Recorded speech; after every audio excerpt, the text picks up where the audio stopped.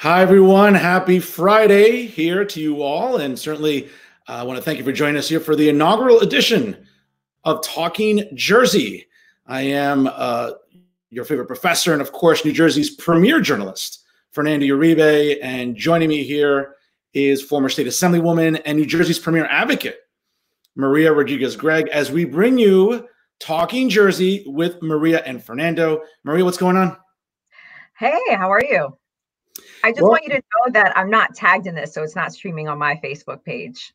Oh, wow. Okay. I'm sorry. Well, folks, special programming note, there's still some technical glitches that we have to work out with this new series here online. But we appreciate you joining us here. And I don't know if I went live either. Let me make sure to see if I did. And if not, then I'm going to do that as well. So Friday. Okay. Yep. So folks, it's streaming live. So that's great. Well, Maria, it's 2021. And, just to give our audience a little bit of a context is, this is something we've been talking about for some time. You're obviously, you have a great following. You're a former legislator. You're on really the political radar all the time. And when I had you on my Insider NJ podcast, Politically Direct, last year, we had a great episode. I think we had a good back and forth and a really good flow. And I know when we talked, over the holiday season, that starting this series would be, I think, crucial. And I think it's going to be beneficial for New Jersey voters because 2021 is a big year, right? We have a gubernatorial election. All 120 legislative seats are up for grabs, which constitutes 80 in the Assembly, 40 in the state Senate. And listen, we'll certainly, pick each other's brain a little bit later in the program about what that means. But let's start off with the gubernatorial race. And we know that Governor Murphy is seeking re-election, and history isn't really on Governor Murphy's side, okay? Yeah. Last Democrat who got reelected as governor was way before we were ever born, Brendan Burns. So history is not on the governor's side, but, again, some polling tells you that Phil Murphy is in really good position to get reelected. I don't know about you, but there's a lot to sort of unpackage with that. Before we get to who his potential opponent will be, how do you see Governor Murphy's chances? Because, again, history isn't on his side, but polling would say different.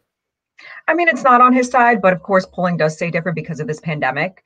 There are a lot of people that are supportive of how he has handled the pandemic. When I say supportive, I would say that they're not 100% behind him. Of course, everybody, has room for disagreement on his side of the party. But for the most part, there are a lot of people that, appreciate that he's had what they perceive to be a measured response to try and curtail the numbers of infected people with coronavirus. Well, what's really weird, because I was just in Florida a few weeks ago, and it might be apples and oranges, but I just saw, again, whether it's 50% indoor dining, a gallon of gas is much cheaper in Florida. It seemed that Florida's governed a lot better, and we're seeing the economic climate in Florida still strong despite COVID. And I understand that, listen, again, we're talking about where we live here, you and I, as the most densely populated state in the country, as opposed to Florida, right? But and I really don't want to make this political, because I think, we see it on our Facebook, right? On our Instagram, on our Twitter, people tend to make COVID political, that, hey, look at Cuomo and Murphy. They're destroying their states, while Abbott and DeSantis in Florida and Texas are governing a lot better. And look how well those states are doing. I don't want to make it political, but it seems like that seems to be sort of like the fallback mechanism for most people, where, hey, there's a staunch difference about how we're governing. I don't know about you, but it's something that really doesn't sit well with me, because it seems like people always want to politicize COVID. Well, everybody wants to politicize everything these days. But when it comes to COVID, the reality is, the grass always seems greener on the other side. We're talking about two different states, two different climates, population density, and everything. There are stark differences. Can you learn something from other states? Absolutely. There may be things in their response, especially with how they dealt with seniors and aging, that may have been more appropriate than how we've dealt with it in our state. So it doesn't hurt to look at different responses to see, to learn best practices. In a way, everybody in leadership, regardless of state, is learning as they go along. They're all adjusting, and it's whether or not they're willing to adjust, be flexible, and learn from their mistakes, try and, look at what they're doing right, continue to do that, look at what they're doing wrong, and, correct, to improve. I mean, it's a very delicate balance. You know, you and I are both agree COVID isn't a hoax. It's very real. We've seen people that are close to us suffer greatly, pass away. And so it's something that's very real. And so we want to protect people. You know, you want somebody that's going to protect the health of it, you know, their residents, but also at the same time, there's very real economic consequences that we are seeing every day. And so, you know, the thing is, I mean, I've bartended. And so I have a lot of friends that are still in that field. That is something that is, you know, a career for them, or it's a supplemental income that's very important. You know, through that, I know people that own restaurants and bars, and you know, there are certain sectors that are suffering. There are a lot of people that have the ability to work from home, work remotely, and a lot of those people that don't have that experience and are still getting a consistent paycheck and are in a way comfortable are the ones that are supportive of these measures. The ones that are out there that need, you know, that are in career fields that are suffering are the ones that are probably not, you know, Murphy supporters right now. So it really remains to be seen when it comes to this pandemic, you know, his chances. I mean, I think there's always a chance for success for him because of those numbers when it comes to polling. But you know, I would like to think that this is an opportunity for a Republican to become governor.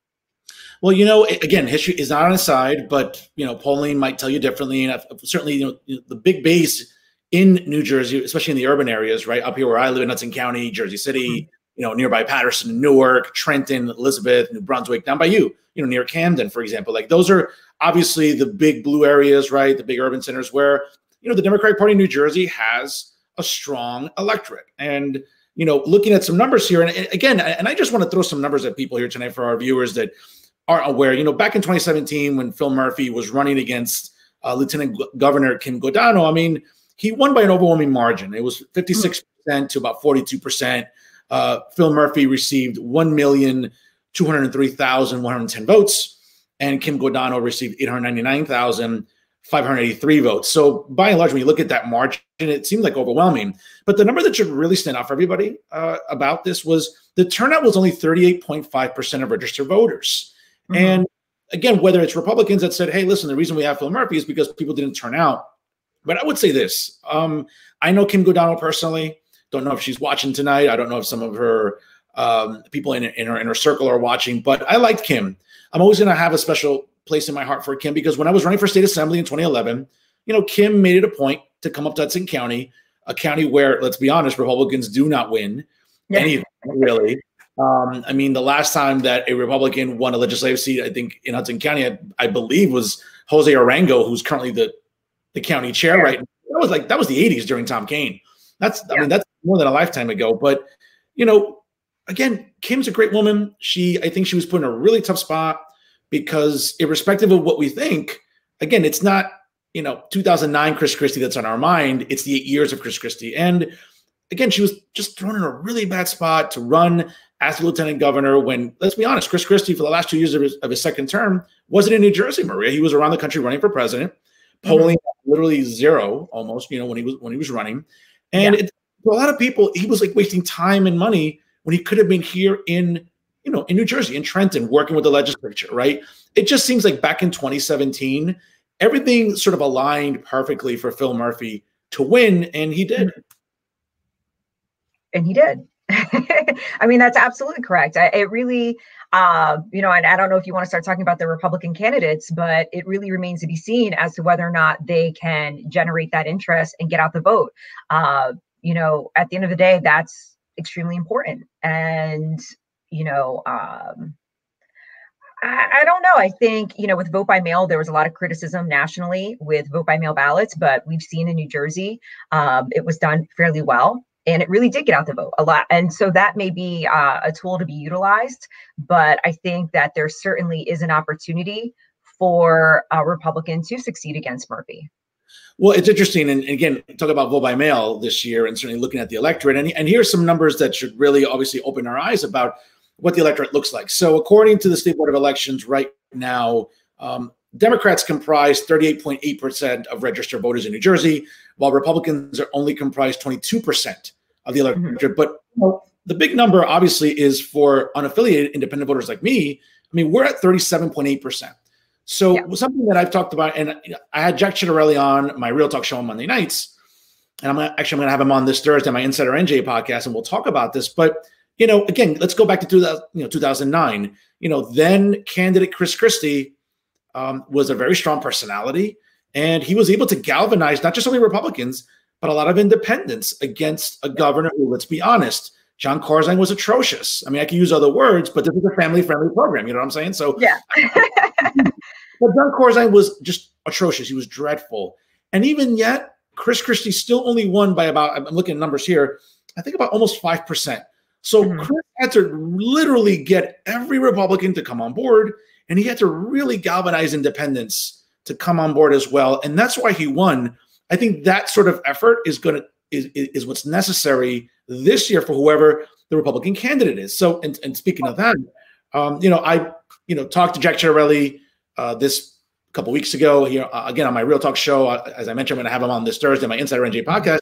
But Maria, I like Jack. And Jack's a friend of mine. We talk off the air. And when I mean that he's a friend of mine, like, I'm not Stephen A. Smith from SportsCenter. Like, I just met him 5 minutes ago and he's my friend. No, I know Jack personally, okay? And this is the thing. He's a nice guy. He is a former legislator. But what I'm hearing, though, Maria, across the state is that's just not going to be enough. Like, he's going to have to take it. If he wins the primary, again, then there are other people going to jump in. We'll talk about some of those names in a minute. But it just seems like if he is the nominee, he's going to have to almost duplicate. And again, I don't want to bring this up as the blueprint because it's not. But that 2009 Christie, that's what beat a Democrat incumbent. A lot of people are saying to me privately, I don't know if Jack has it in him to do that if he's the nominee. I don't know. Like, what are you hearing? Because I know you have really good sources too. So, well, first of all, I want to go back to the unaffiliated. Anybody that's been involved in politics knows the rule of thirds. And there's the third on your left, the third on the right, and the third in the middle. And you have to get the third in the middle. And that is what's going to help you win an election. So, one, I think it's great that Doug Steinhardt isn't in the primary. I think that having a primary with two very strong personalities, I think it would have made it that much harder, especially when you have somebody that wants to really really wants in a primary, when you're really basically talking to your base, which is the ultra right. It makes it difficult to really galvanize those people that are in the center in a general election. So I think right now it's great that while there's still a primary, you have a leading candidate that can really just focus on the issues of New Jersey and, their contrast with Murphy. Now, as far as Jack Ciattarelli, I personally think he does have the personality. I think that he is somebody that is very engaging in a different way. He doesn't have to, you don't have to be bombastic. Yeah, you're right. But he is somebody that's very charismatic, very engaging, and he has a way of talking about complicated policy, communicating complicated policy and his ideas, his vision in a way that connects with many different people. He's able to simplify a message very well, get to the point, be concise, because he really does understand what he's talking about. He's not somebody that just regurgitates talking points. He understands issues and he's able to relay them to others in a relatable way. And so I think that he's somebody that can connect in a different way. The difference is infrastructure. Is he going to have the ability to create an infrastructure that's going to have a really strong ground game, really hit at, grassroots campaigning, really utilize social media in the right way, target in the right way. I mean, what we've seen in Pennsylvania, in Georgia, on a national level, which helped in their states, is that Democrats were well organized. Yeah. And so whoever wins is going to have to be well organized and ultra strategic. No, you're right about that. And speaking of being organized, I mean, that is going to fall on the New Jersey GOP. And not to come down on them. Again, I want to be as diplomatic as I can because I get accused of not being diplomatic or not having decorum, whatever. But it just seems like NJGOP now in a transition from leadership, right? Doug Steinhardt stepped down when he was going to run for governor, and that's no longer applicable. It seems like, the Republican Party in New Jersey, Maria, has to really get all their ducks in a row. And I think they really have to dot their I's and cross their T's. And I think that's proven to be difficult because, and I'll sort of use this as an example because, in 2019, when Republicans made some gains in the legislature, modest, right? Mike Testa won a state Senate seat that was viewed as almost impossible. He won that. And again, that was momentous for Republicans in New Jersey. But then the following year, obviously last year, when it came to the state Republican Party supporting Republican candidates, right, in all the House races, again, it seemed like it was almost like they were powerless. And the only competitive race that, listen, I really thought of all the House races that Republicans had a chance to win, to maybe pick up a seat. And again, no disrespect to Billy Premp and others, because, those are really uphill battles in those districts. But I heard Tom King Jr. was going to beat Malinowski. Like, I was almost convinced. I didn't bet money, thank God. But I said, if I have to pick one, I thought it was going to be Kane Jr. And he didn't. He came up short. I think it was like a 5,000 vote margin, which is really razor slim. But you know what? I feel that that's an example where maybe the state GOP could have done more. And again, I'm not the chairman. I'm not campaigning to be NJGOPO chair. Again, I have too much on my plate. But it just seemed that they could have done more. And maybe they didn't, whether it's raising money, whether, as you mentioned, targeting, using social media responsibly. I don't think they did enough for Kane Jr. and others. And here we go. That's why we get people like Andy Kim reelected. That's why we get people like Coleman reelected. I don't know. That speaks to that, and I don't mean to interrupt, but that speaks to the fact that people are not really understanding how some of those people actually won. So, while we would like to give, some people wanted to give a lot of credit to the NJGOP for Senator Testa's win in that district, Testa and down the line, the two assembly candidates as well. People forget that Senator Testa was chairman, and they have been building an infrastructure locally for some time. That goal has been something that they've been working towards for a very long time. And so people forget that we have a local infrastructure. All politics is local.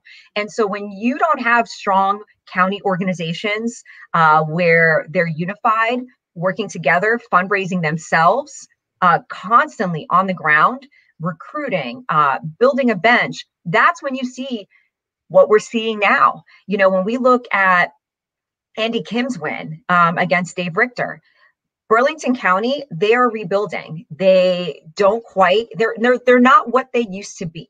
Yeah. And that's not a knock on their leadership or anybody that's currently involved in the Burlington County GOP right now. It's just that they are in a transition. They had a previous chair that I don't know that there was really a coordinated effort to groom the next chair and to really build that infrastructure and keep that infrastructure going. All politics is local, and you'll see it in other counties right now too. There's infighting amongst Republicans within these counties and these local Republican clubs. And at the end of the day, people have to stop fighting over, when you think about it, a lot of it's silly. They have to come together. They have to be unified, and they have to start building an infrastructure if they want to see wins. You obviously want a strong state Republican Party, but the statewide party can only help so much. That's right. People have to start taking care of their backyards. Absolutely. And folks, if you just joined us here live on Facebook, certainly I've just received a notification that live stream apparently is having trouble logging on to Facebook and streaming. What a surprise when it comes to Facebook and the incompetence of Mark Zuckerberg. So, I'm not surprising here, especially after my 7-day Facebook jail sentence. So I'm not surprised that now all of a sudden, we're having trouble, but we are sharing. And obviously for those of you tuning in right now, share on your Facebook, folks, here for the inaugural edition of Talking Jersey with Maria and Fernando here on Facebook, and obviously via StreamYard as well. Maria, you brought up something interesting about, again, organization, and you brought up something that really stood out for me, especially about Doug Steinhardt. And, we saw that it was all rumored last year he was in a run. And obviously he waited until after November 3rd to make an announcement.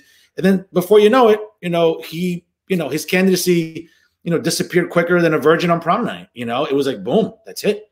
And I'm hearing a lot of different whispers about what prompted this. I'm hearing that, hey, he's part of a very lucrative law firm. Obviously, running for governor would not suit him, obviously, since, again, and this is just all speculation, what I hear. Yeah, come on. Don't you think about that before you run? You know what you do for a living. You don't have that as a consideration before you decide to announce. I'm not buying it. I agree. But again, the consideration was that certainly he is a partner in that law firm. They have contracts with the state. Again, he's making a good amount of money there. Again, God bless him. But certainly, his law firm perhaps maybe was not thrilled with him doing this. Now, again, whether or not this was discussed at length, I'm assuming that he would have sat down with his partners and say, hey, listen, by the way, I'm thinking about running for governor. What do you think? Do you think this is going to maybe hinder our contracts with municipalities or whatever? Obviously one of his partners is former Governor Jim Florio. So, again, there's a lot of rumors and innuendo out there about why Steinhardt got into it and then he jumped out, which seems to be like maybe it's clearing the way for Chitterelli now, but now I'm hearing about different names. But before we get to those names, though, did you hear the same thing about Steinhardt and why he pulled out? Oh, I've heard. Yeah, I heard I believe he was on Save Jersey saying that it had to do, or there was some sort of interview saying that it had to do with work or it was work related.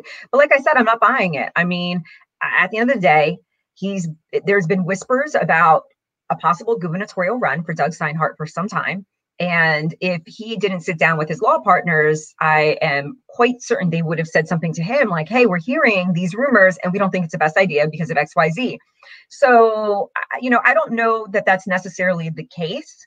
And, but you know what, if that's what he says it is, fine. Either way, he's out. And now we can rally around a candidate. Yeah, absolutely. But I think there were other things. Jack Chitterelli announced pretty early on he had been working different county organizations, really getting those inroads, fundraising. He was building an infrastructure for a very long time. And, when you're coming this late in the game, it's just sometimes it's game theory. You're just not going to get it. No, you're right. And it's funny because when I've spoken to Jack off the air, and I remember having him on in the summer of 2019, he said to me very openly and honestly, he's like, listen, one of my biggest regrets, and if I have to play Monday morning quarterback about what didn't go right for me in 2017, was the fact that I got into it too late. And it showed with obviously the margin in which Kim go down to 1. Obviously, Kim had a head start. She's a lieutenant governor. Certainly she had a better infrastructure, a ground game because of, being part of the establishment. And I think Jack recognized that. And he said that on the air. He was very open about it. Like, hey, I should have jumped in earlier. I didn't. I learned my lesson. And sure enough, like I said, I remember being at the Trump National Golf Course down the shore in, I believe, August of 2019. And he was already, he pretty much had not announced officially yet, but he was attending every Republican event. He was shaking hands, doing the thing he had, that they have to do. And sure enough, I think that's why right now he's got such a good head start. When it comes to, raising money, going up and down the state, trying to win like county organizations, nominations right now. Again, I don't know how many he's won so far. I don't know how many have declared for him, but having that head start, I think really benefited Jack this time, Maria. Absolutely. Absolutely. It was part of the reason why he announced sooner and knew that he had to hit the ground running. He had to really start sooner. It takes time. He's somebody that still doesn't have, even though he was at a primary against Guadagno, he still doesn't have that name recognition statewide. So it was a smart move on his part, and it's obviously paying off because he's still in the race and, other people aren't. Other people that would be considered leading candidates aren't. Well, it's interesting. I'm just sort of looking at my notes here from my interview with him on Real Talk recently. And one thing that he was very adamant about, and whether or not he uses it as a slogan or he just uses it on the campaign trail, whether he's gone all the way up to Bergen County, all the way up down to Atlantic County, it seems like he's just very openly asking people, like, are you better off than you were 4 years ago? Obviously, quoting Ronald Reagan when he did that in 1980, when he was running against President Jimmy Carter.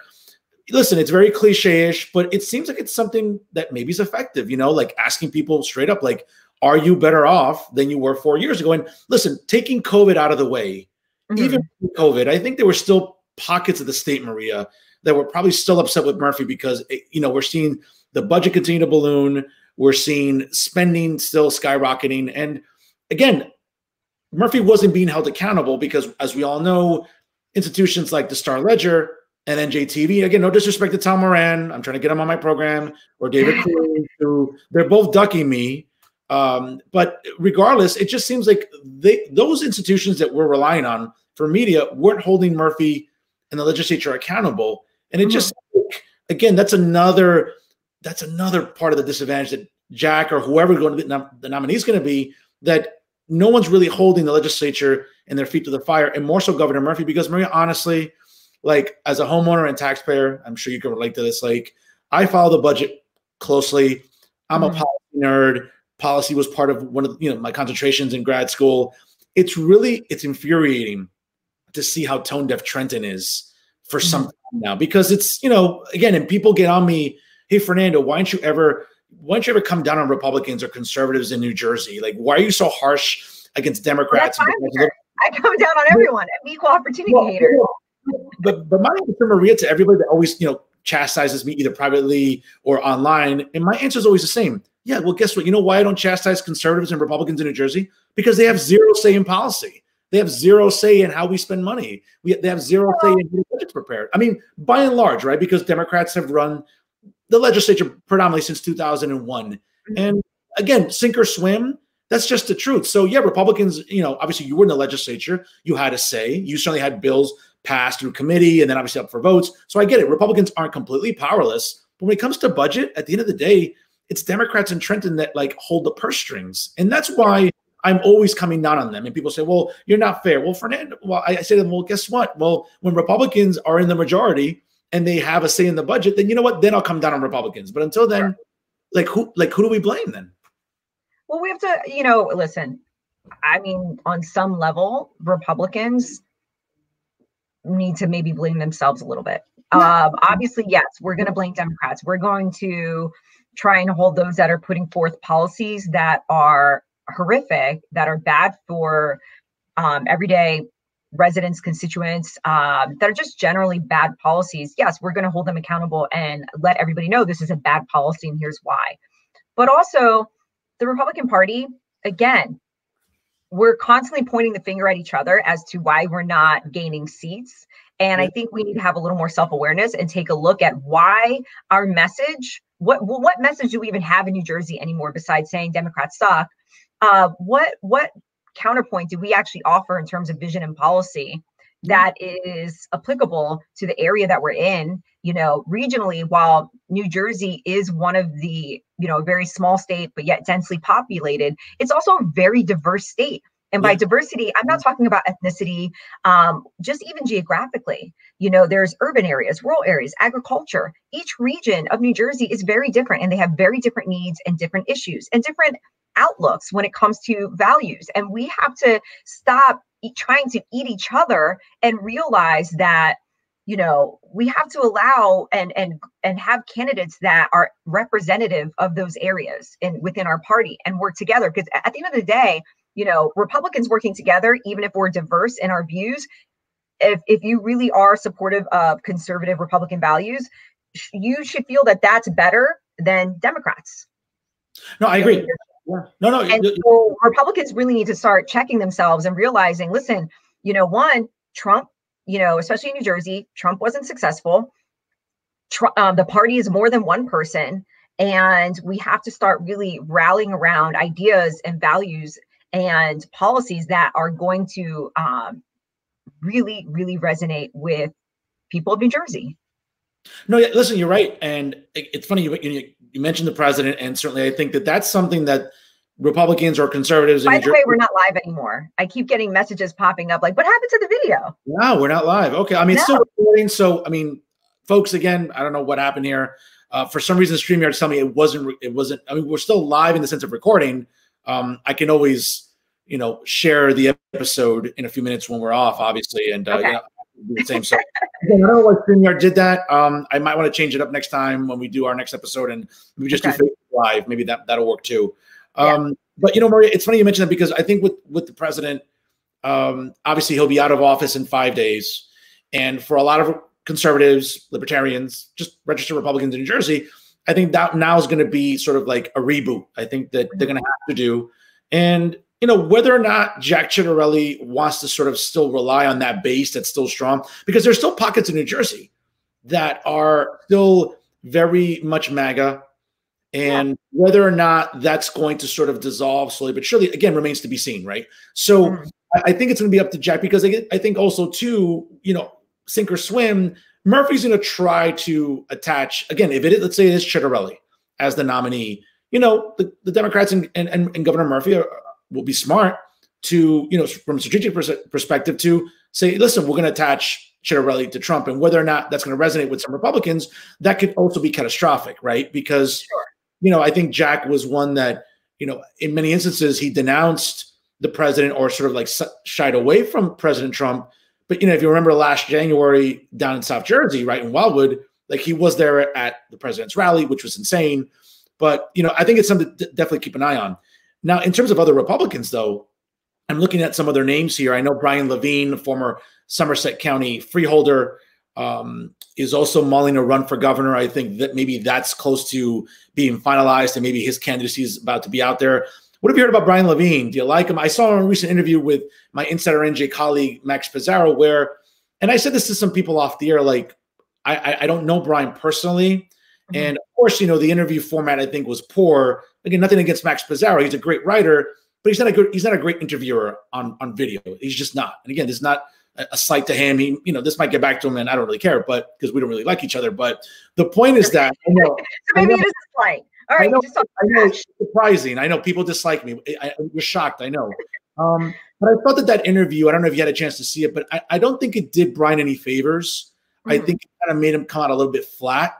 And, if that's the case, he's going to have to overcome that if he's going to jump into this now in mid-January. As you said, it's a late start. It's a late start. I just don't see it happening for him. I think it's a great thing to get out there and run. I would encourage anyone that wants to run for office. And it's always nice and I think it's always good to get yourself out there, put out your voice, talk about the issues that you care about, because it may resonate for some people and it may set him up for a future run. But I don't think that he's going to have much success, unfortunately. And it's very unrealistic.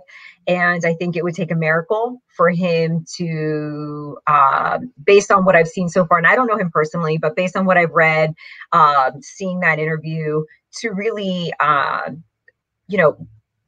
make up a lot of that lost ground, that's been lost with having a candidate that's announced sooner, again, fundraise heavily, is building that infrastructure, is really making inroads. I don't see him catching up. I agree. Now, moving on to some legislative races, because obviously all 120 seats are up. We know earlier this week, it was breaking that Senate Majority Leader Loretta Weinberg out of Bergen County would be stepping down this year, so she's not running.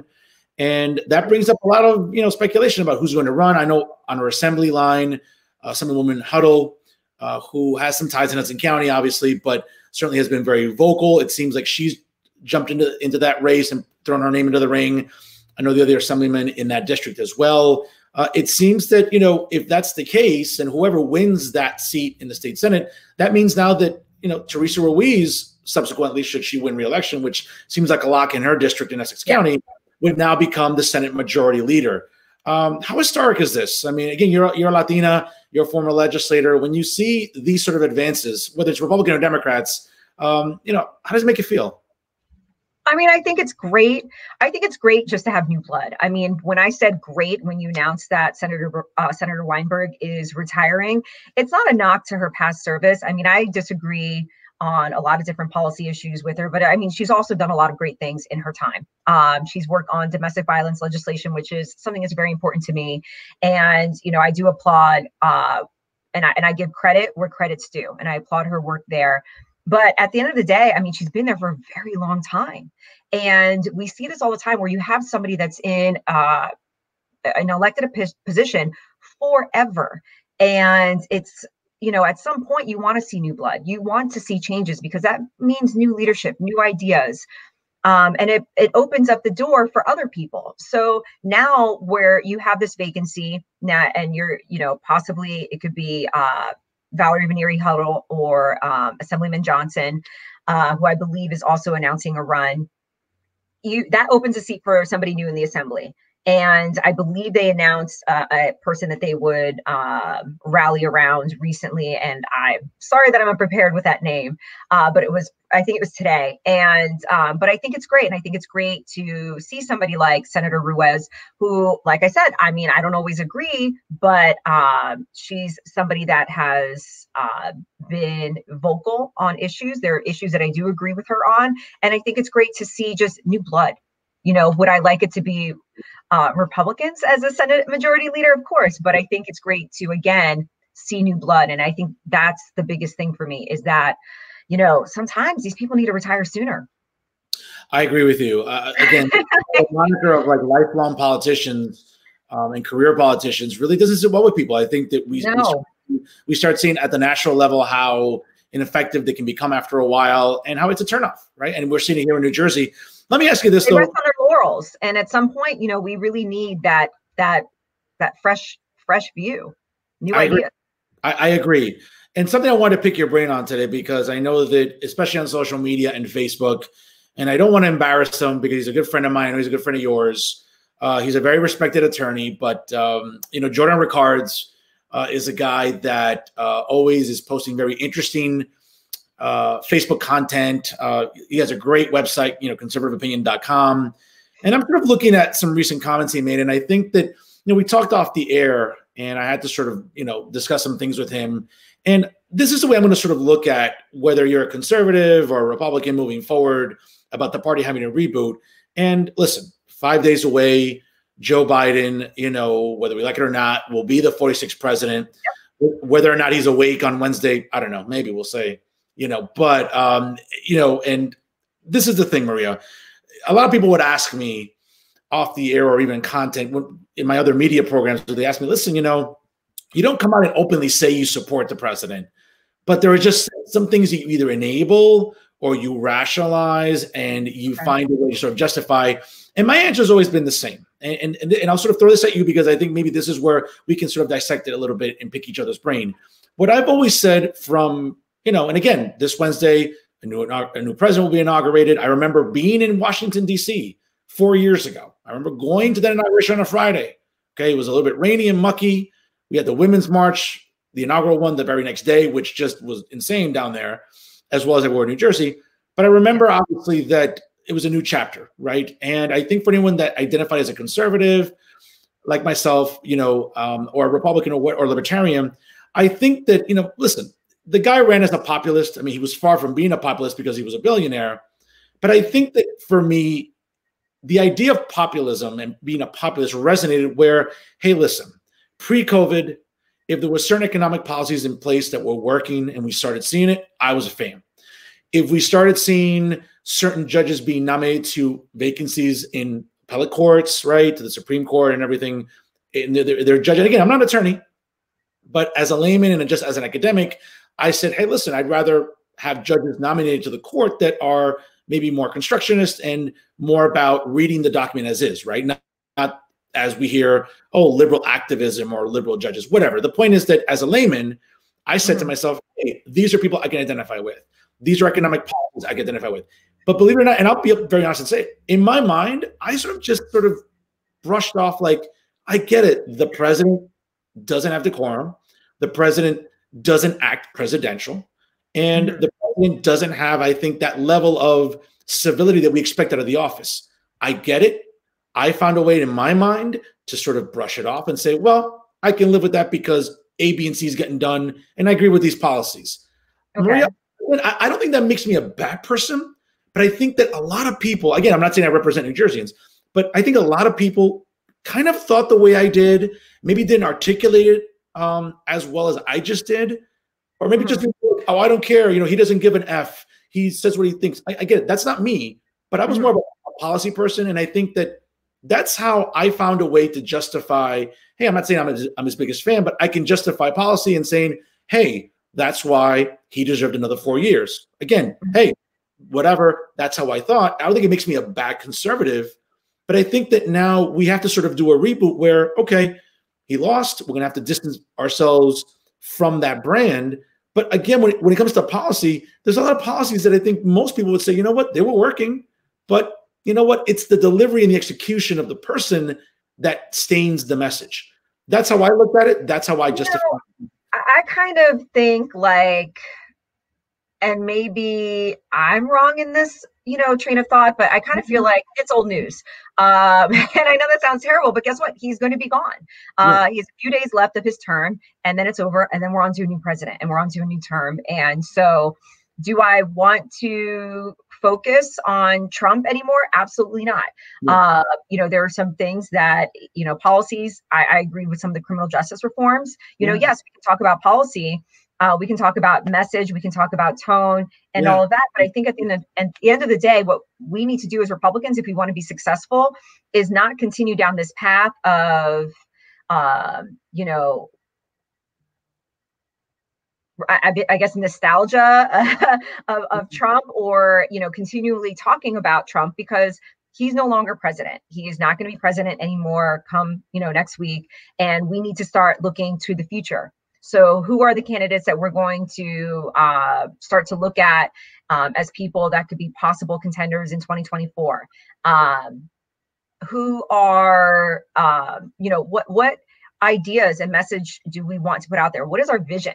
What is our platform? We can't even agree on a platform anymore. I mean, you have people that I've considered for so many years to be ultra conservatives being called rhinos, which is just so juvenile, because maybe they disagreed with one thing, or they leverage one slight criticism of Trump. Like, I didn't like the way he said that, and all of a sudden they're a rhino.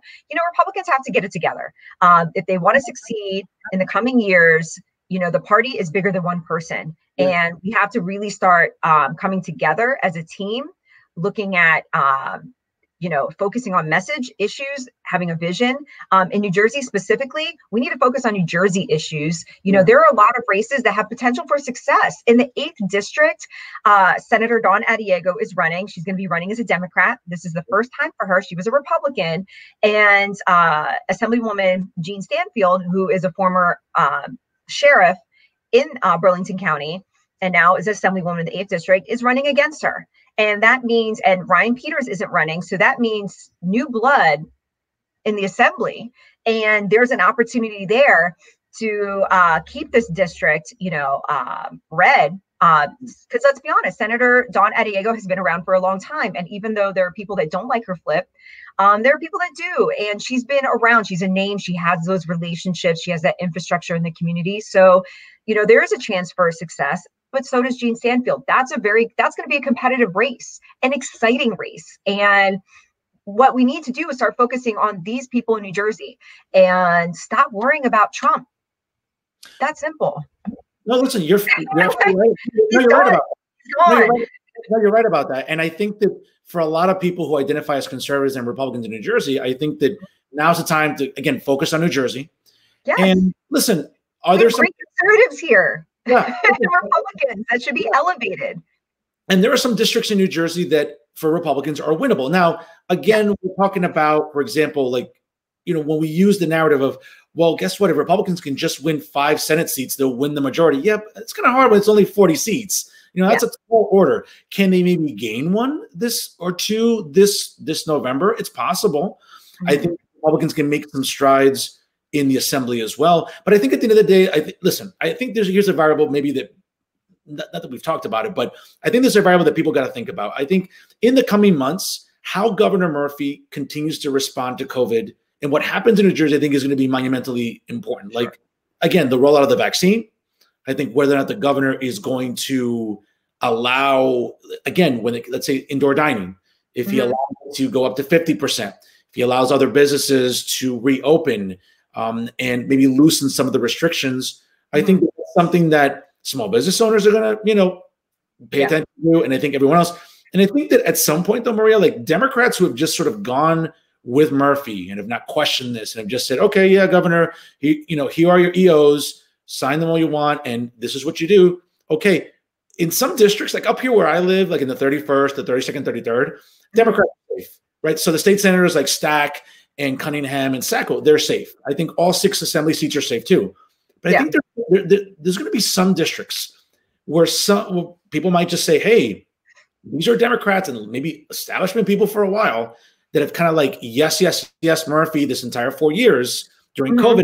Now, hey, we should hold them accountable. Now, I'm not even thinking about like the progressive Democrats that are trying to primary like lifer Democrats, right? Like the Joe Cryans, right? Or the Ron Wentzes or the Nicholas Scutaris. Like those guys seem to be pretty safe in their districts. So, you know, but I think when it comes to, I think it's something to keep an eye on. Like we have to see what happens with COVID, because if Governor Murphy still is being punitive, like, listen, I think that's a good word to use in terms of some of his policies, right? When it comes to the EOs, people are going to pay attention and say, wait a minute, we have these establishment Dems here in the legislature. They're kind of just like enabling them. Maybe they need to go. I think that's something that Republicans can jump on. I just don't know if they can verbalize it correctly. Yeah, I think it's verbalizing it correctly. It's patience. It's having a long-term plan. You know, when we've seen districts flip from red to blue, I think they thought it was just some overnight success. You know, that this one person was just like some miracle. And that means that they haven't been paying attention. In districts that have flipped, they have been building that ground game, and they've had patience, and they've been slowly, you know, growing the party in that area in order to create that flip. And so when we look at Senator Gopal and how that district turned, that wasn't an overnight thing. I mean, that was his plan. That was his game for years. Just like with Senator Testa, he had been working very hard for years. So I think we have to realize, one, it's hard work. It takes time. That politics is local. So that means we need to strengthen our local parties, our local clubs, our local county infrastructure, and really start there and not just rely on the NJGOP. They need to support those local parties. They need to support those local organizations and really focus on long-term strategy. These flips, getting 5 seats is not going to happen overnight. It really isn't. And we need to really start developing candidates.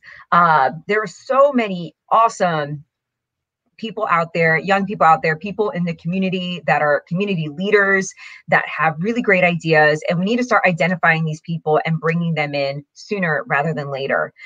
There are just so many things that we can be doing that, you know, in some areas we're doing, some we're not. We're just not doing it consistently. It's a long-term plan. It really, really is. Redistricting is going to be important as well in the future. We need to start being more vocal on these issues. I know that there's this attitude of, you know, because we're in the minority, we can't accomplish anything. You know, I was in the minority party. You don't compromise on everything, but you can collaborate. And I would let party start to look forward, start to really stop looking in the past, stop complaining, and start looking to the future and really create that long-term vision for New Jersey. I mean, when I talk to people, you know, I don't want to just know why that guy's bad, you know, or why that person's bad. Obviously, that does incentivize people to vote. There are a lot of people that vote because they're voting against a person, not for a person. But I think when it comes to growing our party locally, and just, you know, slowly making those inroads, we do need to have a vision ourselves and ideas that resonate. No, Maria, listen, you're right. And I think that, again, it's going to be really hard based on the numbers I just gave before about the electorate and registrations. And I'm sure there'll be new registrations. Well, absolutely. Listen, and I'm sure there'll be plenty of people turning 18 this year who will register to vote. I'm sure there'll be others who've not registered to vote ever and may be interested now because of what's going on in New Jersey. Yeah, I'm sure those people will rise. Again, Democrats still have the advantage there handily when it comes to that. But I think it's going to be up to independents, which at the end of the day, those are the people like myself that unaffiliated voters are the ones that decide elections. Again, you know, 12 years ago, that's how Chris Christie won. And he still got every basic Republican vote and got a large sector of the independents to vote for him. And he still only beat Corzine by 4 or 5 points, if I remember the number correctly. And again, the Democratic machine and the establishment has that advantage. So that was 12 years ago. Murphy's clearly is still going to have an advantage. I think he's going to have the public sector unions, right, like CWA and JEA, come out hard for him. And I think at the same time, it's like when I look at, and I was talking about this when I was pre-recording my Insider NJ podcast yesterday, you know, the governor is still in his high 60s in terms of his job approval rating. I think that's still very high, but it's also, polling's not exact science, right? Like, who are you polling? What's the standard deviation? Everything else, right? Like, I don't want to bore people with, math, but I think that that's still interesting about, well, who are they polling? Where are they polling? I think that's also a variable I think we have to look at, because I'm not saying it's low, but I still think it's very high, especially where pockets of the state, there are business owners that are like, what? Like, it seems to make sense. I mean, do you hear that down South Jersey where you're at? Well, South Jersey, we're a whole other area. I think it's pretty clear that South Jersey is unlike the rest of New Jersey. We're pretty, we're certainly very different. And yeah, sure, the attitude's a little different, but we're also less densely populated as compared to North Jersey. Yeah. Yeah, I think that there is an opportunity for a Republican to win. Is it difficult? Sure. Based on the numbers, even with you, when you account for the fact that maybe it's skewed, based on the numbers, it is going to be a battle. It is going to be a tough race. Anybody that thinks it isn't is crazy. And I think, though, that's the important thing. If for those that support Murphy, obviously they have the infrastructure, they have the numbers, and there you go. You got to volunteer, get out there and work hard. And, he certainly stands a strong chance of success. But for those that support, want to see a Republican and don't want to see Murphy in office, the Republican Party, they're going to have to come together. They really are going to have to come together, stop with the purity test of who's the most conservative, who kissed Trump's butt, and really focus on, a candidate and support the Republican candidate, whoever is the leading candidate, whoever wins the primary. Really just rally around this candidate and understand that this person has a general election to win. And, that means that they're going to have to, talk about different issues that may not, no candidate is going to ever be 100% exactly what you want. And it's crazy to think that anybody would. I'm never going to agree with anyone 100% of the time. Nobody's ever going to, even in a marriage, nobody agrees with, and you still love them. You don't agree with them 100% of the time. If you can agree, 60%, you got a great marriage, So I think that we have to, Republicans, stop kind of eating our own. And I'm guilty of that sometimes. I get critical. I criticize everyone, though. I criticize everyone, regardless of party. But I think we are going to have to come together and really put the differences aside and find, the parts that unify us. And that's our strongest chance of success. No, I agree. And again, as we're about to wrap up here. We're about 50 minutes past the hour here. And I'm going to do my best to download the episode and then share it and then blast it everywhere, because it seems like StreamYard was not cooperating with the stream. What a surprise.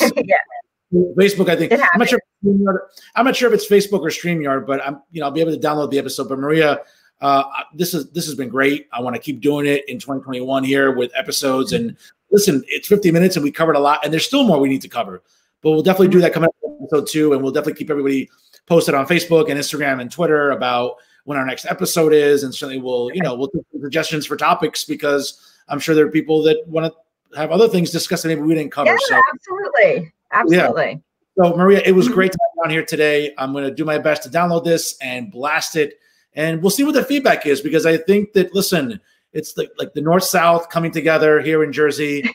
It's like the dream team of like vocal politics, right? You and I. So we'll keep this going, and I'll see you again soon. We're gonna say bye to everybody here, and again, folks, for those of you that were able to tune in live and then it got cut off, and then obviously for those of you that will watch the replay, I can't say it enough. Thank you so much for joining us here, and certainly on behalf of my amazing co-host, New Jersey's premier advocate, Maria Rodriguez-Gregg, we're gonna keep making noise. We're gonna keep making the establishment uncomfortable, and we're gonna talking about things that, probably regular, everyday New Jerseyans are thinking about.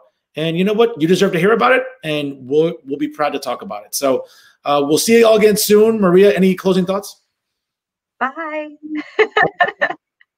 We'll see you all again soon, folks. Here, thanks for joining us here for episode 1 of Maria and Fernando Talking Jersey, right here on Facebook and also StreamYard. So we'll see you all again soon, folks. Take care, everyone.